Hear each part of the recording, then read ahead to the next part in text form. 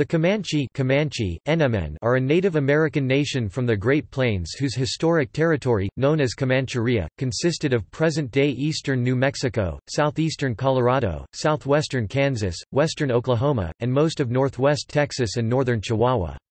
The Comanche people are federally recognized as the Comanche Nation, headquartered in Lawton, Oklahoma. They were the dominant tribe on the southern plains and often took captives from weaker tribes during warfare, selling them as slaves to the Spanish and later Mexican settlers. They also took thousands of captives from the Spanish, Mexican, and American settlers. Today, the Comanche Nation has 15,191 members, around 7,763 of whom reside in tribal jurisdictional area around the Lawton, Fort Sill, and surrounding areas of southwest Oklahoma. The Comanche Homecoming Annual Dance is held annually in Walters, Oklahoma, in mid-July. The Comanche language is a Nʉmʉnʉ language of the Uto Aztecan family, sometimes classified as a Shoshone dialect. Only about 1% of Comanches speak their language today. The name Comanche is from the Ute name for them, Camanche, enemy, but known to the French as Paducas, an adaptation of their Sioux name, and among themselves as NMN people.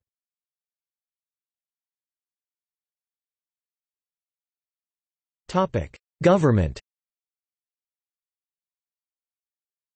The Comanche Nation is headquartered in Lawton, Oklahoma.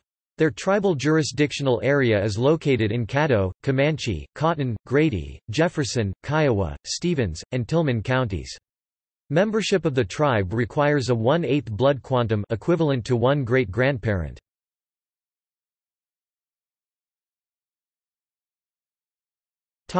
Economic development. The tribe operates its own housing authority and issues tribal vehicle tags. They have their own Department of Higher Education, primarily awarding scholarships and financial aid for members' college educations. Additionally, they operate the Comanche Nation College in Lawton. They own 10 tribal smoke shops and 4 casinos. The casinos are Comanche Nation Casino in Lawton, Comanche Red River Casino in Devol, Comanche Spur Casino, in Elgin, and Comanche Star Casino in Walters, Oklahoma.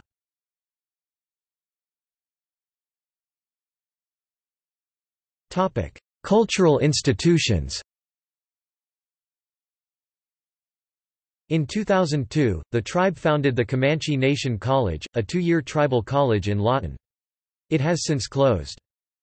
Each July, Comanches from across the United States gather to celebrate their heritage and culture in Walters at the annual Comanche Homecoming Powwow. The Comanche Nation Fair is held every September. The Comanche Little Ponies host 2 annual dances, one over New Year's and one in May.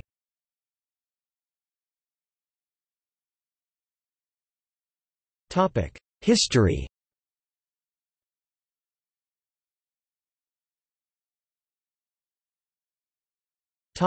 Formation. The Comanche emerged as a distinct group shortly before 1700, when they broke off from the Shoshone people living along the Upper Platte River in Wyoming. In 1680, the Comanche acquired horses from the Pueblo Indians after the Pueblo Revolt.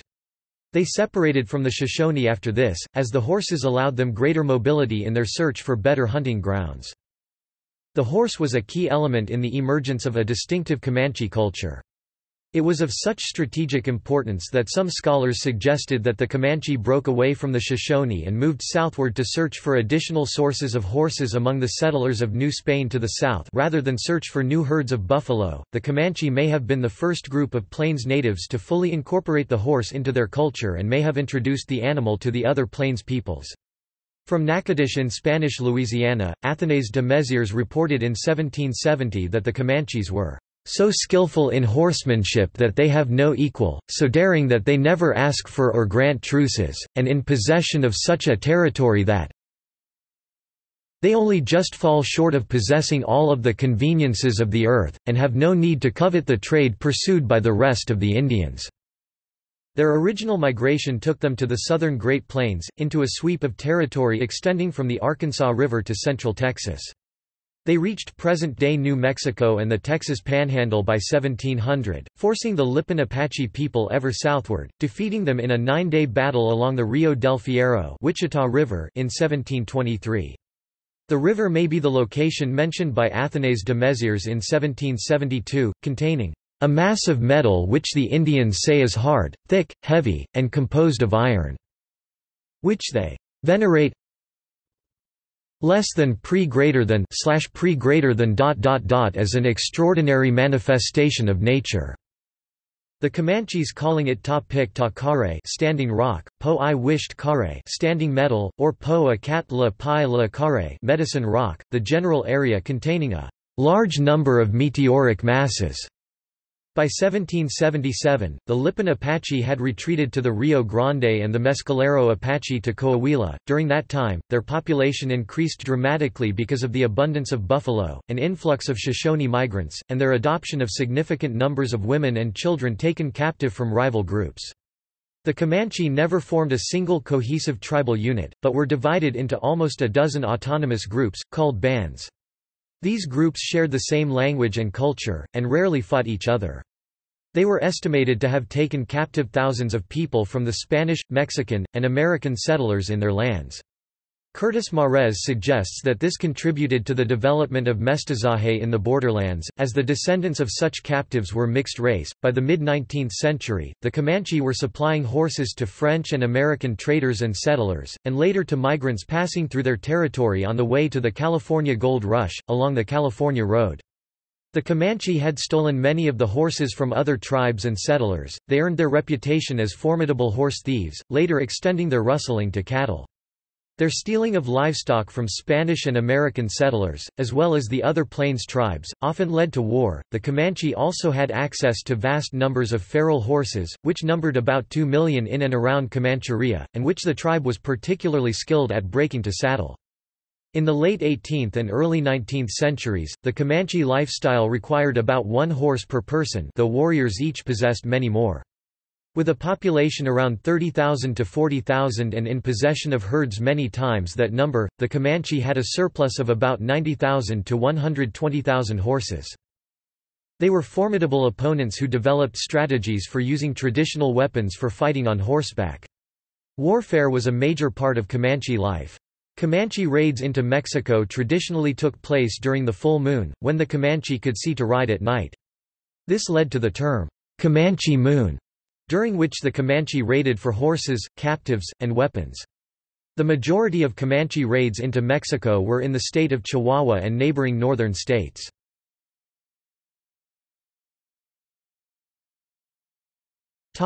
Divisions.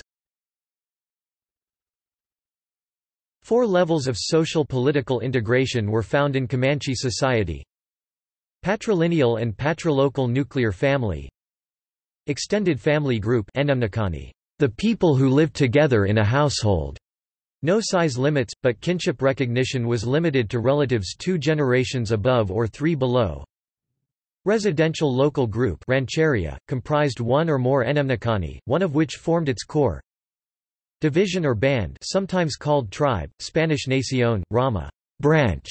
Several local groups linked by kinship, sodalities, political, medicine, and military, and common interest in hunting, gathering, war, peace, trade. As an example of such political and kinship-based division, the Yaparka, identified as a separate division.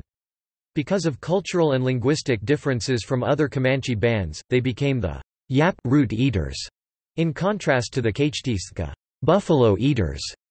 The Yaparka division was composed of several residential local groups, such as the Quetatoti, Matsoti, and Pibianigwai. In contrast to the neighboring Cheyenne and Arapaho to the north, the Comanche never developed a political idea of forming a nation or tribe. The Comanche recognized each other as NMN and bands seldom fought against each other, but the Quar-En pursued policies against the Spanish and Indian settlements in New Mexico independently of the Kachtiska. As a consequence, at the time when Comanche society was breaking down, the once respected and feared Penica-En provided U.S. Army Indian Scouts for the Americans and Texans against their still fighting and free-roaming Comanche kin. The band was the primary social unit of the Comanche. A typical band might number about 100 people. Bands were part of larger divisions, or tribes. Before the 1750s, the 3 Comanche divisions were, Yamparicas, Jupes, and Cotsotecas. In the 1750s and 1760s, a number of Kotsoteca bands split off and moved to the southeast. This resulted in a large division between the original group, the Western Comanches, and the breakaway Cotsotecas, the Eastern Comanches. The Western Comanche lived in the region of the Upper Arkansas, Canadian, and Red Rivers, and the Llano Estacado. The Eastern Comanches lived on the Edwards Plateau and the Texas plains of the Upper Brazos and Colorado Rivers, and east to the Cross Timbers. Over time, these divisions were altered in various ways. In the early 19th century, the Jupes vanished from history, probably merging into the other divisions. Many Yamparicas moved southeast, joining the Eastern Comanche and becoming known as the Tenewa. Many Kiowa and Plains Apache or Nishan moved to northern Comancheria and became closely associated with the Yamparica. A group of Arapaho, known as the Cheretitsa, moved into Comancheria and joined Comanche society. New divisions arose, such as the Nokonis, closely linked with the Tenewa, and the Quahati, who emerged as a new faction on the southern Llano Estacado. The western-eastern distinction changed in the 19th century. Observers began to call them Northern, Middle, and Southern Comanche. One of the largest groups, as well as the southernmost, lived on the edge of the Edwards Plateau and east across to the Cross Timbers, and became known as the Penetica, Penica Southern Comanches. In the eastern part of the Comancheria, between the Colorado and Red Rivers, roamed the Noconi movers, returners.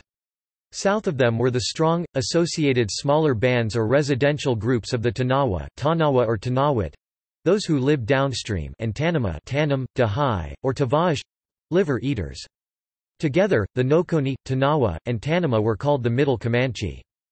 Just north of the Nokonis in the Red River Valley, between the Red and Canadian rivers, lived the numerous residential local groups of the powerful Cotsotecas buffalo eaters. They took their name from the large buffalo herds that were always in their territory. The northernmost Comanche band was the Yamparicas Yaparka or Yapai Yap root eaters. As the last band to move onto the plains, they retained much of their Shoshone tradition. Because the Cotsoteca and Yamparica lived in the northern part of the Comancheria, they were called the Northern Comanche.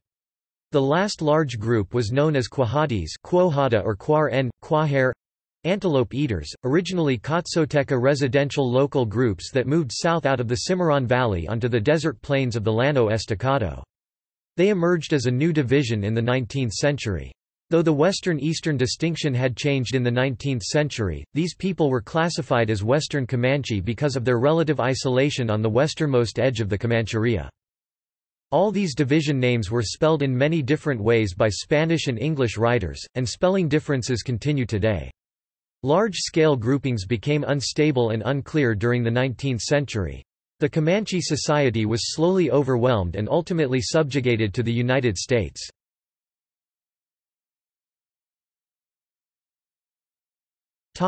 Various bands of the Comanche NMN. Naming practices of the Comanche were flexible, so some of these names are probably synonyms of others on the list. Joking and insulting synonyms were also commonly found in use among rival or allied bands. First, the band names are given in their NM Tequap form, second in the most common English transcription, and then other possibly variants.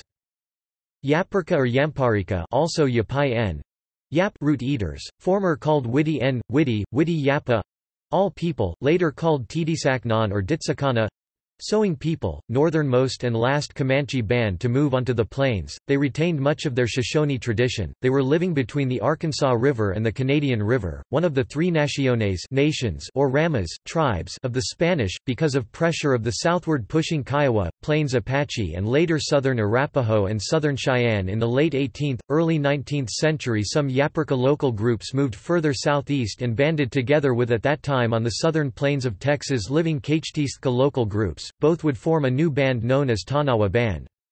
Ketato T or Ketator don't wear shoes, also called Napwat T, wearing no shoes Matzo T bearded ones, derived from matzo, beard, not confused with the Emtisani band Pibianigwai loud talkers, loud askers Shemaithka eat everything, presumably a hint that they, like their Shoshone relatives, did not have any food taboo in times of need Tishakaina those who make bags while traveling, once a separate group, possibly of Shoshone origin, later joined the Yaparka Wako shell ornament Wahatoya foothills in Cloud people, those those who live near Walsenburg, co y or wohoi, also waih, lots of maggots on the penis, also called namahayana, somehow being sexual together, to have sex, called by other groups, because they preferred to marry endogamy and chose their partners out of their own local group. This was viewed critically by other Comanche people, Pen or Jupe, timber people, because they lived in more wooded areas in the Central Plains north of the Arkansas River than the southward pushing Cachtistka, spelled in Spanish as Hupe, Hoipi, one of the three naciones nations or ramas tribes of the Spanish, an 18th-century band and probably forerunners of the Noconi N, Quaru N and of the Hoispenica N local group, Cachtistka or Katsoteca, buffalo eaters, spelled in Spanish as Kuchanek and in English as Kotse, lived direct to the south of the Yaporka on the high plains of the Oklahoma and Texas panhandles between the Canadian River and Red River, one of the three naciones nations or ramas tribes of the Spanish, with some southward pushed Yaporka local groups. In the late 18th, early 19th century they become forerunners of the Noconi N and Tanawa bands. Some western Cachtistka bands split from the Mai Badi and become the Quar N band, Quar N or Quahati, Quohata, Quahair, antelope eaters, nicknamed Quahi Ki, sunshades on their backs, because they lived on desert plains of the Llano Estacado in eastern New Mexico. Westernmost Comanche band Noconi N or Noconi, movers, returners, also Noikon, Nayeka, not staying in one place. After the death of Chief Pita Nakona with the same name as the band, they called themselves Titis Noikan, Detsaneka, bad campers, poor wanderer or wanderers who never set up good camps, were always roaming between the upper Red River and the Colorado River to the western cross timbers. They preferred the lands along the upper Brazos River and its tributaries, shelter for blizzards and enemies they sought in the Peace River Valley in the northern part of their territory. Noconi N major group, who had considerable influence on the decision-making of the Tanawa Tanam Tanawa or Tanawa, also Tanawit, those who lived downstream, descendants of some southern splinter Yaporka groups which have banded together with local Cachtistka groups and became a new band, annihilated by the Mexicans in 1845. Tanam or Tanama, also called Dahai or Tavash, liver eaters, lived south of the Peace River in Texas. Penica N or Penatika, other variants, Pinatka, Penin, honey eaters, also known by neighboring bands as Penator, Quick Stinger, Wasp, i.e. Raiders, because they were famous raiders and known for their quick raids, lived between the upper Colorado River in central Texas southward inclusive of the Edwards Plateau and the western cross timbers to the east. Southernmost Comanche band Penica N major local group Pen or Hois timber people, Tewit hospitable ones, Toyanman foothills people, those who lived near Las Vegas, NM Kavaratpot steep climbers, Takapwai, Takapwai no meat, Pagats Pakatsa, head of the stream, also called Panaikste, those who live upstream Mtisani or Matsai undercut bank. With cut bank it can be a hint to the Antelope Hills Tumutsi called, tu black, Mutsi pointed along the Canadian River of the Texas Panhandle, annihilated in a battle with Mexicans in 1845. Pequitika fish eaters, Picatum buckskin sewing people, Saria Tika or Seda Tikas, also Saratika or Cheratikas, dog eaters, once a group of Arapaho, who joined the Comanche. Dog eaters was the general term for the Arapaho by many tribes. In addition, several smaller bands included, Hani Nm Hainani, corn-eating people, other variants, Hainanori, Hainanan, not to be confused with the indication Hanataibo, corn-eating white men for the Penica N, because they enlisted as United States Army Indian Scouts against other free Comanche bands Ichitaba, Utsuit, cold people, i.e. Northern people, probably an other name for the Yaporka or one of their local groups, because they lived to the north. Itatao burnt meat, nicknamed by other Comanche, because they threw their surplus of meat out in the spring, where it dried and became black, looking like burnt meat. Naniam Nonam, ridge people, probably a former name for the Quar N because they lived against the Rocky Mountains in New Mexico on the western edge of the southern plains. Onan, also Onan or Onan, lived in Caddo County in the vicinity of today's Cyril, Oklahoma. Pare, Parya water horse, also called Parkinum or Paki Nm, water people, because they preferred settling along lakes, known to the Comanche as the best runners and players of lacrosse. Pahoi, Pahoi wild sage, perhaps once a group of the Pahagwe, Pahoini band sage-grass people, sagebrush butte people of the Wind River Shoshone, who joined the Comanche. Titisanu Yek, probably a variant spelling of Cachtistka. Wayan, Wayani, hill wearing away, lived in a territory which was strongly characterized by erosion between a big mountain and a hill in the vicinity of Walters, Oklahoma, between the tributaries of the Red River, the East Creek and West Cache Creek. Comanche Wars. The Comanche fought a number of conflicts against Spanish and later Mexican and American armies and groups. These were both expeditionary, as with the raids into Mexico, and defensive in nature. The Comanche were noted for being fierce warriors who fought vigorously to defend their homeland of Comancheria. However, the massive population of the settlers from the east and the diseases they brought with them led to mounting pressure and subsequent decline of the Comanche power and the cessation of their major presence in the southern Great Plains.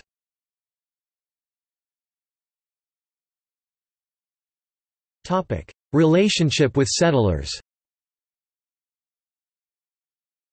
The Comanche maintained an ambiguous relationship with Europeans and later settlers attempting to colonize their territory.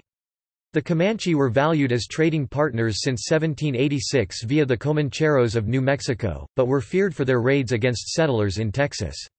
Similarly, they were, at one time or another, at war with virtually every other Native American group living on the South Plains, leaving opportunities for political maneuvering by European colonial powers and the United States. At one point, Sam Houston, president of the newly created Republic of Texas, almost succeeded in reaching a peace treaty with the Comanche in the 1844 Treaty of Tawakana Creek. His efforts were thwarted in 1845 when the Texas legislature refused to create an official boundary between Texas and the Comancheria.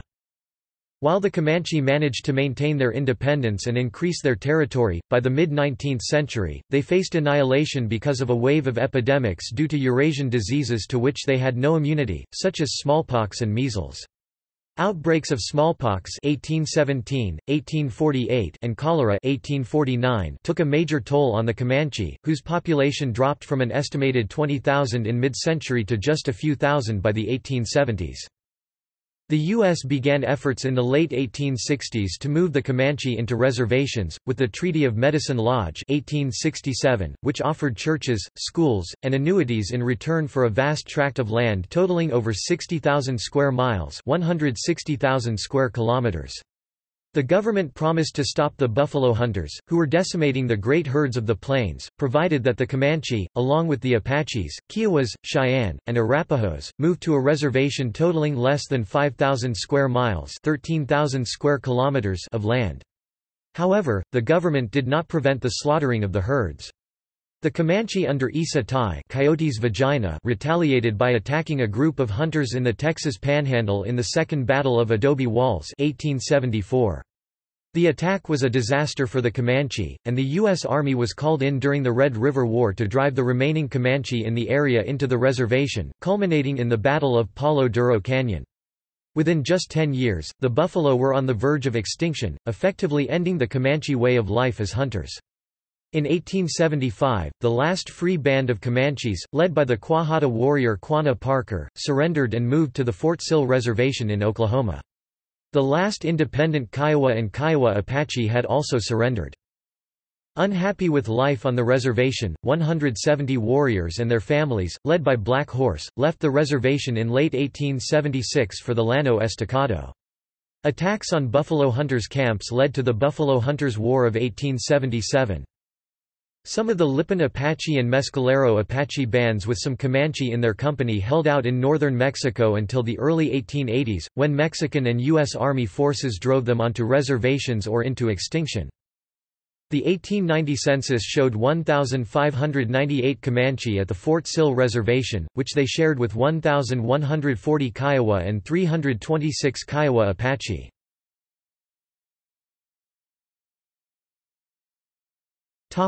Cherokee Commission. The agreement with the Comanche, Kiowa and Apache signed with the Cherokee Commission October 6–21, 1892, further reduced their reservation to 480,000 acres (1,900 square kilometers) at a cost of $1.25 per acre $308.88 per square kilometer, with an allotment of 160 acres (0.65 square kilometers) per person per tribe to be held in trust. New allotments were made in 1906 to all children born after the agreement, and the remaining land was opened to white settlement. With this new arrangement, the era of the Comanche Reservation came to an abrupt end.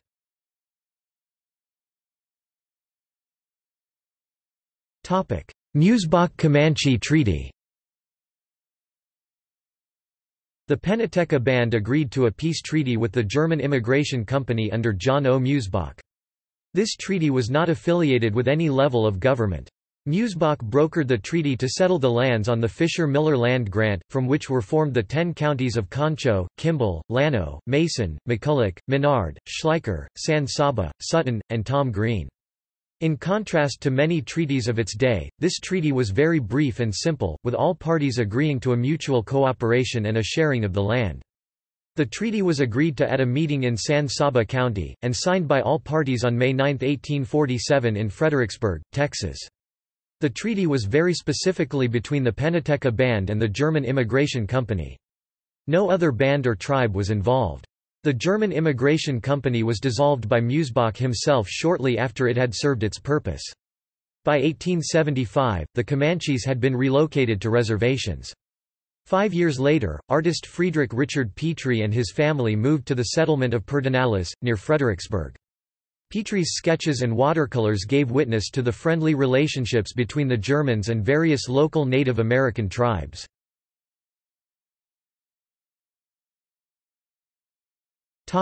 Fort Martin Scott Treaty. In 1850, another treaty was signed in San Saba, between the United States government and a number of local tribes, among which were the Comanches. This treaty was named for the nearest military fort, which was Fort Martin Scott. The treaty was never officially ratified by any level of government and was binding only on the part of the Native Americans.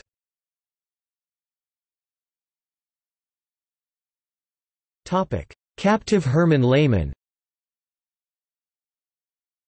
One of the most famous captives in Texas was a German boy named Herman Lehmann.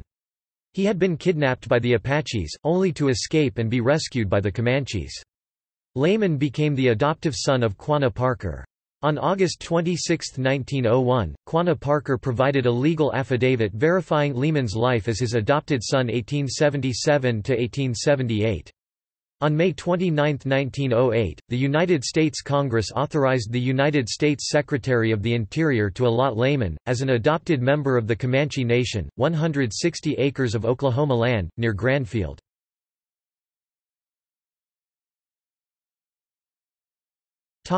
Recent history. Entering the Western economy was a challenge for the Comanche in the late 19th and early 20th centuries. Many tribal members were defrauded of whatever remained of their land and possessions. Appointed paramount chief by the United States government, Chief Quanah Parker campaigned vigorously for better deals for his people, meeting with Washington politicians frequently, and helped manage land for the tribe. Parker became wealthy as a cattleman.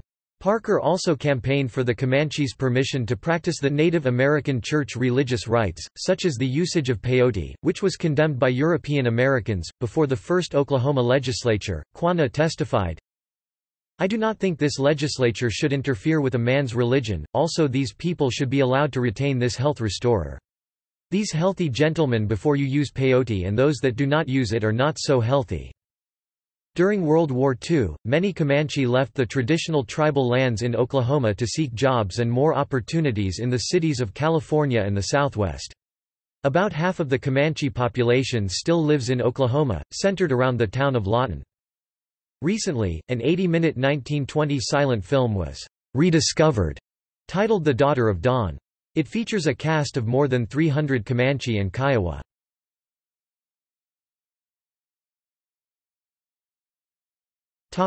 Culture.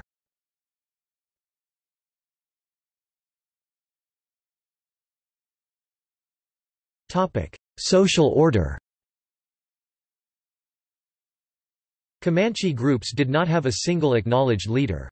Instead, a small number of generally recognized leaders acted as counsel and advisors to the group as a whole. These included the peace chief, the members of the council, and the war chief. The peace chief was usually an older individual, who could bring his experience to the task of advising. There was no formal inauguration or election to the position, it was one of general consensus. The council made decisions about where the band should hunt, whether they should wage war against their enemies, and whether to ally themselves with other bands. Any member could speak at council meetings, but the older men usually did most of the talking. In times of war, the band selected a war chief. To be chosen for this position, a man had to prove he was a brave fighter. He also had to have the respect of all the other warriors in the band. While the band was at war, the war chief was in charge, and all the warriors had to obey him. After the conflict was over, however, the war chief's authority ended. The Comanche men did most of the hunting and all of the fighting in the wars. They learned how to ride horses when they were young and were eager to prove themselves in battle. On the plains, Comanche women carried out the demanding tasks of cooking, skinning animals, setting up camp, rearing children, and transporting household goods.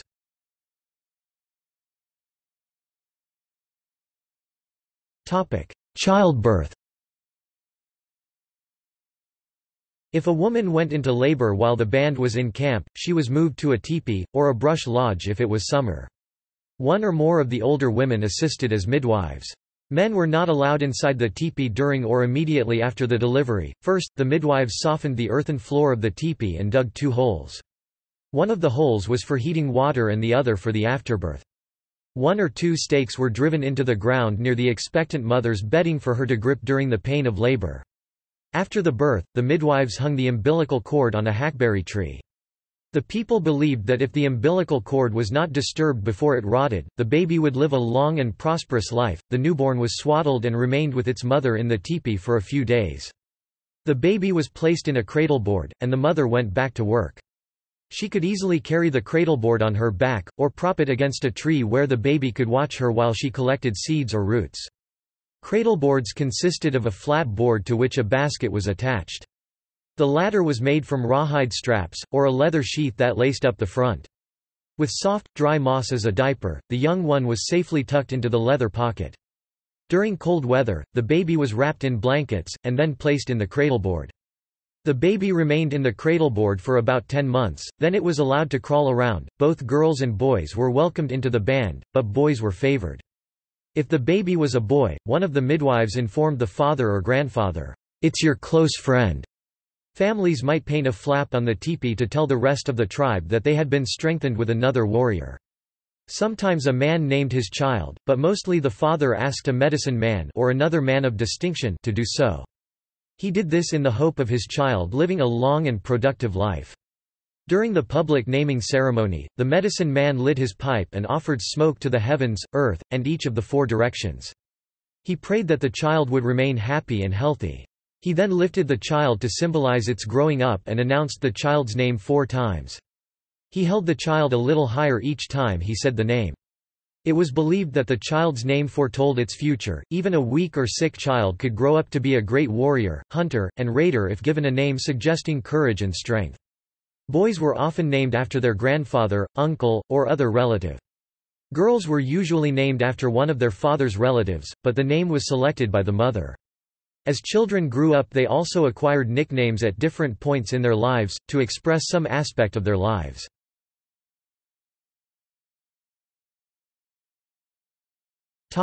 Children.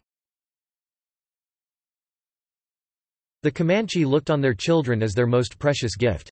Children were rarely punished. Sometimes, though, an older sister or other relative was called upon to discipline a child, or the parents arranged for a boogeyman to scare the child. Occasionally, old people donned sheets and frightened disobedient boys and girls. Children were also told about Big Maneater Owl who lived in a cave on the south side of the Wichita Mountains and ate bad children at night. Children learned from example, by observing and listening to their parents and others in the band. As soon as she was old enough to walk, a girl followed her mother about the camp and played at the daily tasks of cooking and making clothing.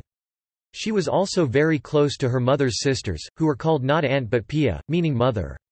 She was given a little deerskin doll, which she took with her everywhere. She learned to make all the clothing for the doll. A boy identified not only with his father but with his father's family, as well as with the bravest warriors in the band. He learned to ride a horse before he could walk. By the time he was 4 or 5, he was expected to be able to skillfully handle a horse. When he was 5 or 6, he was given a small bow and arrows. Often, a boy was taught to ride and shoot by his grandfather, since his father and other warriors were on raids and hunts. His grandfather also taught him about his own boyhood and the history and legends of the Comanche. As the boy grew older, he joined the other boys to hunt birds. He eventually ranged farther from camp looking for better game to kill. Encouraged to be skillful hunters, boys learned the signs of the prairie as they learned to patiently and quietly stalk game. They became more self-reliant, yet, by playing together as a group, also formed the strong bonds and cooperative spirit that they would need when they hunted and raided. Boys were highly respected because they would become warriors and might die young in battle. As he approached manhood, a boy went on his first buffalo hunt. If he made a kill, his father honored him with a feast. Only after he had proven himself on a buffalo hunt was a young man allowed to go to war. When he was ready to become a warrior, at about age 15 or 16, a young man first made his medicine by going on a vision quest, a rite of passage.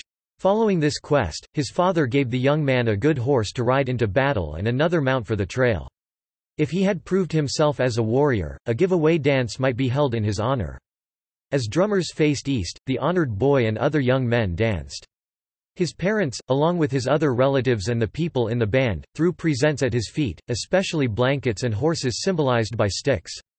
Anyone might snatch one of the gifts for themselves, although those with many possessions refrained. They did not want to appear greedy. People often gave away all their belongings during these dances, providing for others in the band, but leaving themselves with nothing. Girls learned to gather healthy berries, nuts, and roots. They carried water and collected wood, and when about 12 years old learned to cook meals, make tipis, sew clothing, prepare hides, and perform other tasks essential to becoming a wife and mother. They were then considered ready to be married.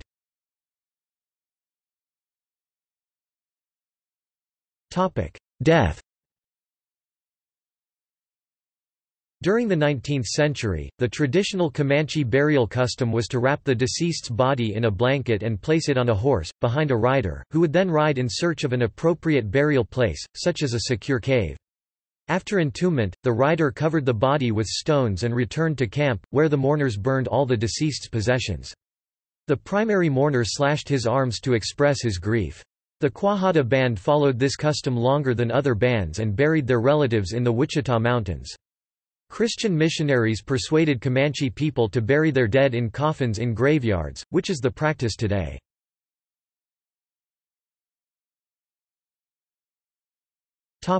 Transportation and habitation. When they lived with the Shoshone, the Comanche mainly used dog-drawn travois for transportation. Later, they acquired horses from other tribes, such as the Pueblo, and from the Spaniards. Since horses are faster, easier to control and able to carry more, this helped with their hunting and warfare and made moving camp easier. Larger dwellings were made due to the ability to pull and carry more belongings. Being herbivores, horses were also easier to feed than dogs, since meat was a valuable resource. The horse was of the utmost value to the Comanche. A Comanche man's wealth was measured by the size of his horse herd. Horses were prime targets to steal during raids. Often raids were conducted specifically to capture horses. Often horse herds numbering in the hundreds were stolen by Comanche during raids against other Indian nations, Spanish, Mexicans, and later from the ranches of Texans. Horses were used for warfare, with the Comanche being considered to be among the finest light cavalry and mounted warriors in history. Much of the area inhabited by the Comanches was flat and dry, with the exception of major rivers like the Cimarron River, the Pecos River, the Brazos River, and the Red River. The water of these rivers was often too dirty to drink, so the Comanches usually lived along the smaller, clear streams that flowed into them. These streams supported trees that the Comanche used to build shelters. The Comanche sheathed their tipis with a covering made of buffalo hides sewn together. To prepare the buffalo hides, women first spread them on the ground, then scraped away the fat and flesh with blades made from bones or antlers, and left them in the sun. When the hides were dry, they scraped off the thick hair, and then soaked them in water. After several days, they vigorously rubbed the hides in a mixture of animal fat, brains, and liver to soften the hides. The hides were made even more supple by further rinsing and working back and forth over a rawhide thong. Finally, they were smoked over a fire, which gave the hides a light tan color. To finish the teepee covering, women laid the tanned hides side by side and stitched them together. As many as 22 hides could be used, but 14 was the average. When finished, the hide covering was tied to a pole and raised, wrapped around the cone-shaped frame, and pinned together with pencil-sized wooden skewers. Two wing-shaped flaps at the top of the teepee were turned back to make an opening, which could be adjusted to keep out the moisture and held pockets of insulating air. With a fire pit in the center of the earthen floor, the tipis stayed warm in the winter. In the summer, the bottom edges of the tipis could be rolled up to let cool breezes in.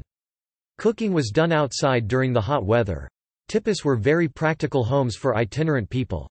Working together, women could quickly set them up or take them down. An entire Comanche band could be packed and chasing a buffalo herd within about 20 minutes. The Comanche women were the ones who did the most work with food processing and preparation.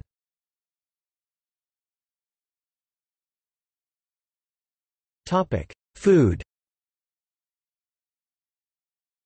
The Comanche were initially hunter-gatherers. When they lived in the Rocky Mountains, during their migration to the Great Plains, both men and women shared the responsibility of gathering and providing food. When the Comanche reached the plains, hunting came to predominate. Hunting was considered a male activity and was a principal source of prestige. For meat, the Comanche hunted buffalo, elk, black bear, pronghorn, and deer. When game was scarce, the men hunted wild mustangs, sometimes eating their own ponies. In later years the Comanche raided Texas ranches and stole longhorn cattle. They did not eat fish or fowl, unless starving, when they would eat virtually any creature they could catch, including armadillos, skunks, rats, lizards, frogs, and grasshoppers. Buffalo meat and other game was prepared and cooked by the women. The women also gathered wild fruits, seeds, nuts, berries, roots, and tubers, including plums, grapes, juniper berries, persimmons, mulberries, acorns, pecans, wild onions, radishes, and the fruit of the prickly pear cactus. The Comanche also acquired maize, dried pumpkin, and tobacco through trade and raids. Most meats were roasted over a fire or boiled. To boil fresh or dried meat and vegetables, women dug a pit in the ground, which they lined with animal skins or buffalo stomach and filled with water to make a kind of cooking pot. They placed heated stones in the water until it boiled and had cooked their stew. After they came into contact with the Spanish, the Comanche traded for copper pots and iron kettles, which made cooking easier. Women used berries and nuts, as well as honey and tallow, to flavor buffalo meat. They stored the tallow in intestine casings or rawhide pouches called parfleches. They especially liked to make a sweet mush of buffalo marrow mixed with crushed mesquite beans. The Comanches sometimes ate raw meat, especially raw liver flavored with gall. They also drank the milk from the slashed udders of buffalo, deer, and elk. Among their delicacies was the curdled milk from the stomachs of suckling buffalo calves. They also enjoyed buffalo tripe, or stomachs. Comanche people generally had a light meal in the morning and a large evening meal. During the day they ate whenever they were hungry or when it was convenient. Like other Plains Indians, the Comanche were very hospitable people. They prepared meals whenever a visitor arrived in camp, which led to outsiders' belief that the Comanches ate at all hours of the day or night. Before calling a public event, the chief took a morsel of food, held it to the sky, and then buried it as a peace offering to the Great Spirit. Many families offered thanks as they sat down to eat their meals in their tipis. Comanche children ate pemmican, but this was primarily a tasty, high-energy food reserved for war parties. Carried in a parfleche pouch, pemmican was eaten only when the men did not have time to hunt. Similarly, in camp, people ate pemmican only when other food was scarce. Traders ate pemmican sliced and dipped in honey, which they called Indian bread.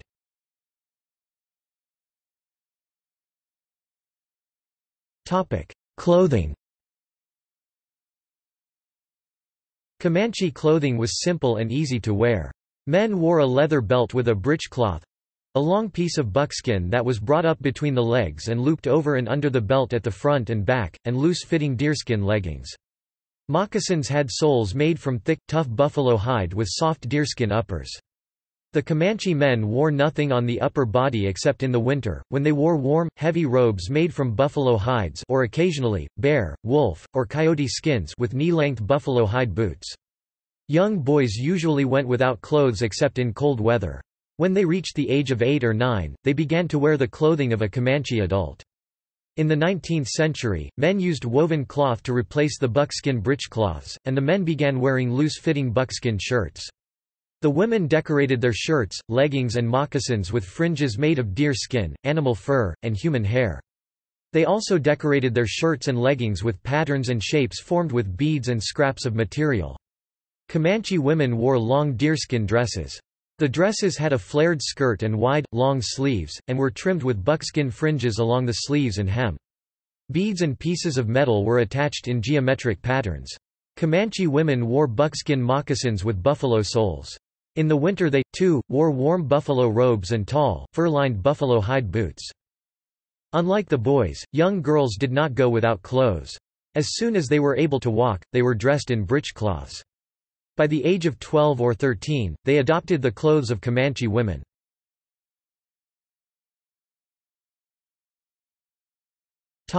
Hair and headgear. Comanche people took pride in their hair, which was worn long and rarely cut. They arranged their hair with porcupine quill brushes, greased it and parted it in the center from the forehead to the back of the neck. They painted the scalp along the parting with yellow, red, or white clay or other colors. They wore their hair in 2 long braids tied with leather thongs or colored cloth, and sometimes wrapped with beaver fur. They also braided a strand of hair from the top of their head. This slender braid, called a scalp lock, was decorated with colored scraps of cloth and beads, and a single feather. Comanche men rarely wore anything on their heads. Only after they moved onto a reservation late in the 19th century did Comanche men begin to wear the typical Plains headdress. If the winter was severely cold, they might wear a brimless, woolly buffalo hide hat. When they went to war, some warriors wore a headdress made from a buffalo's scalp. Warriors cut away most of the hide and flesh from a buffalo head, leaving only a portion of the woolly hair and the horns. This type of woolly, horned buffalo hat was worn only by the Comanche. Comanche women did not let their hair grow as long as the men did. Young women might wear their hair long and braided, but women parted their hair in the middle and kept it short. Like the men, they painted their scalp along the parting with bright paint.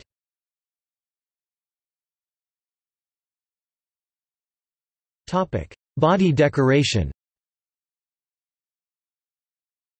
Comanche men usually had pierced ears with hanging earrings made from pieces of shell or loops of brass or silver wire. A female relative would pierce the outer edge of the ear with 6 or 8 holes. The men also tattooed their face, arms, and chest with geometric designs, and painted their face and body. Traditionally they used paints made from berry juice and the colored clays of the Comancheria. Later, traders supplied them with vermilion red pigment and bright grease paints. Comanche men also wore bands of leather and strips of metal on their arms. Except for black, which was the color for war, there was no standard color or pattern for face and body painting, it was a matter of individual preference. For example, one Comanche might paint one side of his face white and the other side red, another might paint one side of his body green and the other side with green and black stripes. One Comanche might always paint himself in a particular way, while another might change the colors and designs when so inclined. Some designs had special meaning to the individual, and special colors and designs might have been revealed in a dream. Comanche women might also tattoo their face or arms. They were fond of painting their bodies and were free to paint themselves however they pleased. A popular pattern among the women was to paint the insides of their ears a bright red and paint great orange and red circles on their cheeks. They usually painted red and yellow around their lips.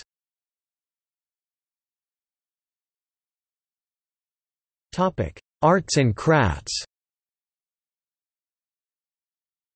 Because of their frequent traveling, Comanche Indians had to make sure that their household goods and other possessions were unbreakable. They did not use pottery that could easily be broken on long journeys. Basketry, weaving, wood carving, and metal working were also unknown among the Comanches. Instead, they depended upon the buffalo for most of their tools, household goods, and weapons.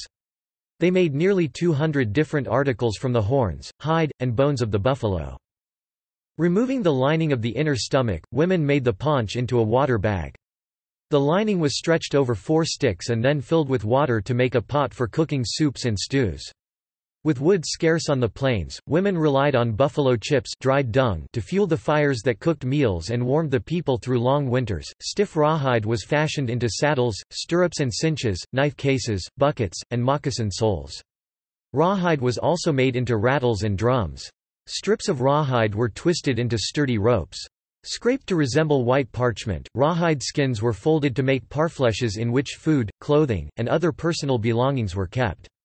Women also tanned hides to make soft and supple buckskin, which was used for teepee covers, warm robes, blankets, cloths, and moccasins.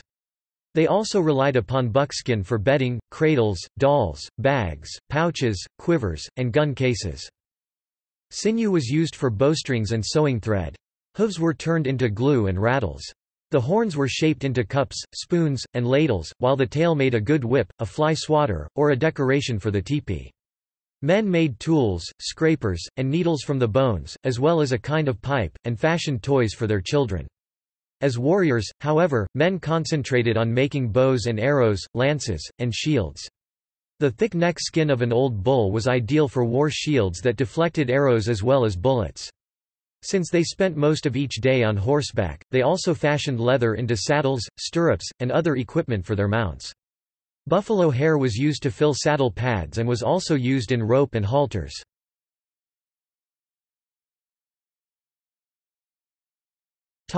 Language. The language spoken by the Comanche people, Comanche Nʉmʉnʉ, is a Numic language of the Uto-Aztecan language group.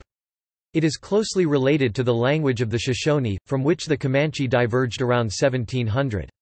The two languages remain closely related, but a few low-level sound changes inhibit mutual intelligibility. The earliest records of Comanche from 1786 clearly show a dialect of Shoshone, but by the beginning of the 20th century, these sound changes had modified the way Comanche sounded in subtle, but profound, ways. Although efforts are now being made to ensure survival of the language, most of its speakers are elderly, and less than 1% of the Comanches can speak it. In the late 19th century, many Comanche children were placed in boarding schools with children from different tribes. The children were taught English and discouraged from speaking their native language. Anecdotally, enforcement of speaking English was severe. Quanah Parker learned and spoke English and was adamant that his own children do the same. The second generation then grew up speaking English, because it was believed that it was better for them not to know Comanche. During World War II, a group of 17 young men, referred to as the Comanche Code Talkers, were trained and used by the U.S. Army to send messages conveying sensitive information that could not be deciphered by the Germans.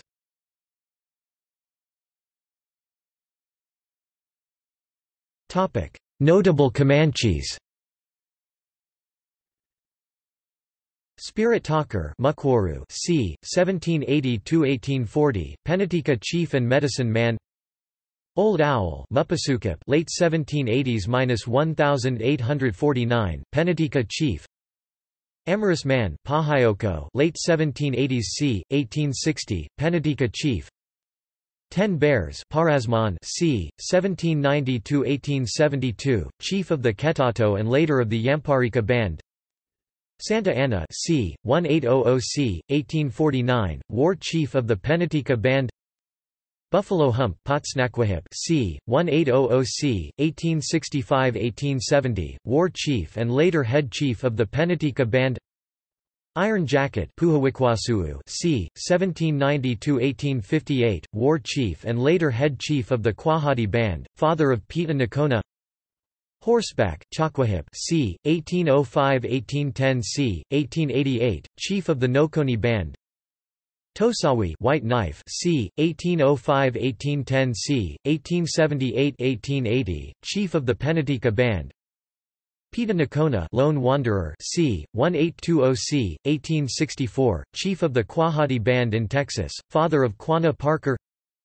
Piru Ekarukapu Big Red Meat c. 1820–1825–1875, Nokoni chief. Mo Wei Shaking Hand, Breaking in the Middle c. 1825–1886, Katsoteka chief.